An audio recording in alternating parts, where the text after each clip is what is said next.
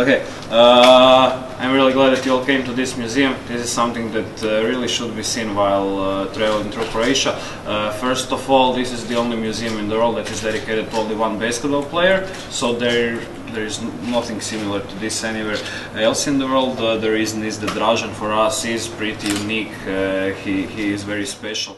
All of the trophies that you can see in these two sections, and actually in the whole museum, they're all his individual trophies. We do not hold any team trophies over here because team trophies of course are held in team trophy rooms. The picture from his first NBA club. Now as a member of Yugoslavia national team, he was champion of the Europe here in Zagreb in 1989. This is the right golden medal that you can see in this section.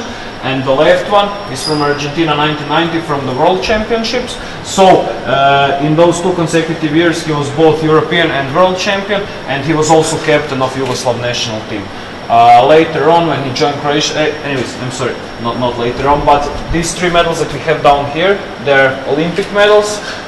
His first Olympic medal was won in 1984 in Los Angeles. This is the bronze medal. We have a silver medal from Seoul, 88, and then finally the silver medal from only given out from different newspapers, but they're all for the same thing, for the best athlete or best basketball player of Yugoslavia.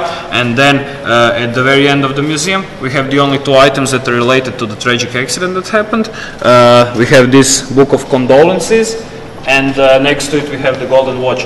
Book of condolences is very important. Those kind of books, they were all around the world when he died. But first of all, I did not get the chance to tell you how he died. Maybe if you don't know, he died in a tragic car accident on the German highway. It was in 1993, and he was 28 years of age when it happened. So yeah.